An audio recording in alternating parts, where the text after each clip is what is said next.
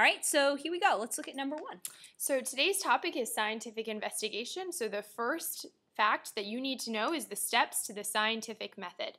So the first step of the scientific method is always to state a problem or question.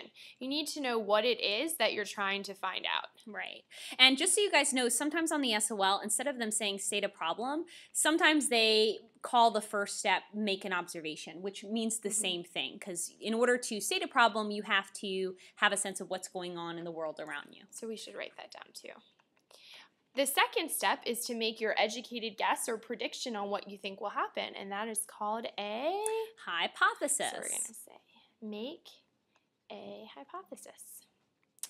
And again, Ms. Hines just said it, but you want to make sure that you know what the definition of a hypothesis is, which is just an educated guess. Pretty simple. Let's put that down there too. All right, step number 3 is going to be to perform a controlled investigation. So we should probably talk about what a controlled investigation is. Yeah, and just so you know, when we use the term investigation, it means the same thing as an experiment. So we're using lots of different terms because really the SOL is a vocabulary quiz as much as it is a reading quiz. And so the problem, or the beauty, I guess it depends on how you feel about biology, is that there are multiple ways of saying the exact same thing. Right. So we're trying to use as many of those terms as possible because we're not really sure what the testers or examiners are going to be looking for on May 22nd. Right, so remember, a controlled investigation is one in which you only change one thing at a time and you keep everything else the same, just one. And we'll talk about what those parts are called, the parts you change, the parts you keep the same, in just a sec. Okay. And our last step, Ms. Hines? Is going to be to analyze your results or your data and draw some conclusions. Okay. And sometimes does the SOL refer to it as state a theory or have a theory or conclusion? Yeah. A theory can also be a part of your conclusion. And actually, a theory, though, implies something very specific, which leads us to fact number 2. Okay, so number 2 says a hypothesis becomes a theory only when it is supported by lots of evidence or experiments. The key there being lots. Not just one, not just 2, but a whole lot. And remember, this is very different than the way theory is used in real life. In everyday life, anybody can have a theory about anything. But in science, if you have a theory, it means that it's supported by lots of evidence. So basically, a theory is something that's held as true. Right. Not like how we use that term in society. All right, let's look at number 3. The most reliable source of scientific information is a science journal. Now, here's the thing. On the SOL, when they ask you this question, and trust us, they will, they ask it every year, they're going to give you a series of options. So they'll give you like a science textbook or a tabloid magazine or a newspaper. And then inevitably, there'll always be something that has the word journal in it.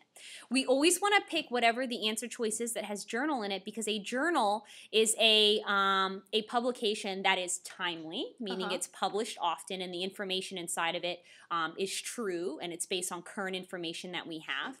We don't want to use things like newspapers because scientists don't publish newspapers. Right.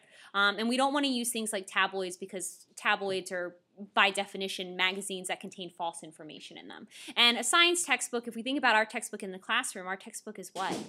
Over 10 years old. And so we know that there's some information in there use it very much. That's not correct. Okay. All right, let's look at number 4. An observation is information that can be collected using the 5 senses. And just so you guys know, because when we asked at the beginning of the year, there was some discussion as to what the 5 senses were. But your 5 senses include sight, so being able to see, being able to hear, being able to touch or to feel, being able to taste, and then what's our last sense? Being able to smell. All right, so those are our 5 senses. And so we use those 5 senses in order to gather information about the world, which helps us make observations, which lead us to figuring out whether or not there's a problem that needs to be answered using the scientific method. All right, let's look at number 5. An inference is an idea or prediction based on an observation. So an inference is not something that you can see or smell or hear or touch or taste, but it's an idea or a guess that you can make based on your observations. Okay, so let's look at number 6. Number 6 says a Qualitative observation is based on. We're going to say descriptions or letters. So remember, a good way to remember this is you can think of the L in qualitative as standing for letters or words. Qualitative observations have only words in them, so they're descriptions of things. Yeah, and what you can also do is think about what word is built into qualitative. It sounds like the word quality. So if somebody was asking you about the quality of your sneakers or the quality of your clothing, you're not gonna tell them how much your shoes cost or what size they are. You're gonna tell them whether or not they feel good, if they're soft, if they're made of leather, so on and so forth. All right, let's look at the next one. A quantitative observation is based on. Well, it sounds like the word quantity, or it has the letter N in it for numbers. Right. So it's based on numbers. So let's highlight that N and write numbers underneath for our memory clue. Is based on numbers. Yep, so if somebody asks you, what is the quantity of money in your wallet, you would give them a number. Yeah, and what we always say in our class anyway, I always use the example if I said, Miss Cook is ugly. Is that qualitative or quantitative? Well, I didn't use any numbers, so that's a qualitative description. Right. And if I said Miss Cook weighed 350 pounds, that would be a quantitative description because it uses a number. All right, let's go ahead and scroll up here. All right, so here's number 8. There are 5 important parts to a control experiment, and this is probably one of the most important things on the paper. I would actually put a star next to this one. If there's nothing else you learn from this SOL review from today, this is the one part you want to know. Yeah. So let's start with an independent variable. Oftentimes it's referred to as an IV, so let's put that there because if you see that, we don't want you to get confused. So what is an independent variable in an experiment? Because they're going to have to be able to identify that. Right. There's a lot of different ways to think about independent variable. So one way that helps me remember it is I think of I for independent, and then I remember the independent variable is what I, the scientist, change on purpose. Yeah. So it's something that I am in control of that I change. And something to remember, guys, when you're reading a scientific experiment, one of the easier tools that you can do or tricks to help you figure out what the independent variable is just put your name in the experiment. So everywhere there's a scientist's name or another person's name, just write in the word I or write in your name, and so that you can ask yourself, what did I change while I'm reading the experiment? Some other ways to think about independent variable, again, you can think independent, it's the input, it's what I put into the experiment. We can also think of the independent variable as being the cause. A lot of experiments are looking at cause and effect, so the independent variable would be the cause. All right, let's go on to the dependent variable, and we know there's a relationship between the IV and the DV, the dependent variable. The dependent variable is just what you are measuring in the experiment, right? So it's what is measured. Yep. And it depends on the IV, which is where it gets its name. It depends or responds to the IV. And instead of being the cause like the IV, it's the opposite. What is it? It's the effect. Awesome. So there are lots of different ways that you can train your brain to think about the IV and the DV. We will tell you, guaranteed on your SOL, there will be multiple questions asking you to either identify or to well, I guess really just to identify the IV and the DV. And typically, just so that you don't get confused, typically the IV and the DV will be stated in the very first sentence of the question. Right. So you always want to look in the first sentence for those two. All right, let's look at letter C, experimental group or groups. So in an experiment, you're going to have different groups or setups. The ones where you add the IV or where you change, where you experiment with something, those are your experimental groups. So we're going to say the ones where you add the IV or where you change something. And sometimes there's just one experimental group and sometimes there's a few. Yeah. They're pretty simple to find, though, because if you can isolate the IV, all you have to do is ask yourself, well, who received it? Right. Let's look at letter D, the control group. This is really important. In fact, it defines whether or not an experiment is valid, if it's any good. So what is a control group then? So there's, again, a lot of different ways to think about it. One way to think about the control group is it's the group to use for comparison. So it's the one that you're going to compare all the other ones to. Some other ways you can think about the control group is sometimes it's used to represent the normal situation. What is normal? It's also the one that you don't add the IV to. So that's 3 ways to think about the control group. Right. So, and in our classes with Cook Hansen, we always have a little chant. The control group is a thing that stays the same. You need it to compare. So if you know that, you'll be in good shape for the SOL or any questions they might ask you. So it's a thing that stays the same. You need it to compare.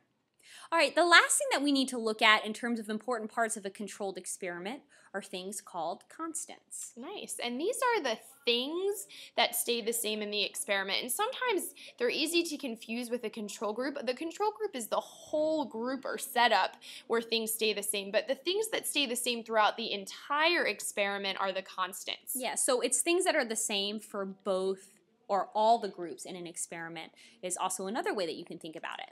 In all groups. And that's key.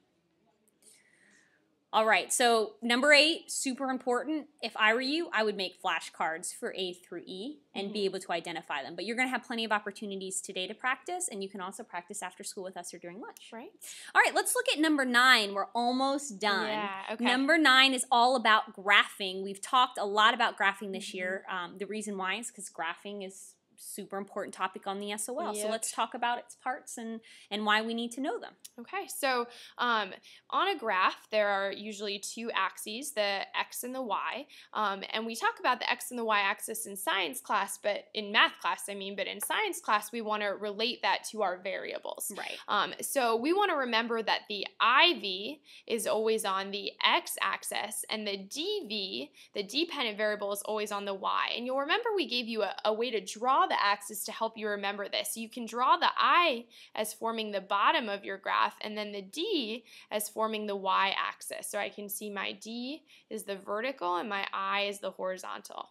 And we also gave you some other ways to remember it. If you look at the letter X, if you were to draw it, and you put a cap on the top and the bottom, it actually looks like a diagonal I. So it's an easy way to remember it as well. Right? So we have lots of different memory clues to help you remember.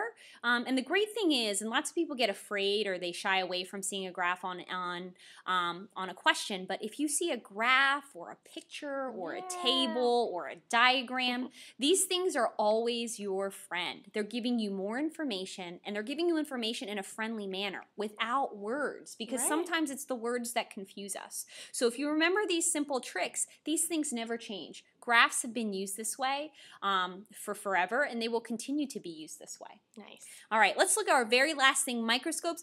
Ms. Hines, we have not talked about microscopes in a very long time. A long time. So it's good that we're reviewing them right now. Okay. So the most important thing to know about microscopes for the SOL is how to calculate different parts of the magnification. In particular, the SOL likes to ask you about the total magnification of the microscope. And the way you find the total magnification is by multiplying the magnification of the eyepiece times the magnification of the objective lens. And we're going to go ahead and label those 2 parts on the picture for you, because oftentimes it can be confusing. So up here at the top where I would place my eye if I was looking through this microscope is the eyepiece, and then down here right above the stage, right above the place where I'd put what I'm looking at, is my objective lens. So we have our 2 numbers. We know that our eyepiece is 10, and I will tell you, and Ms.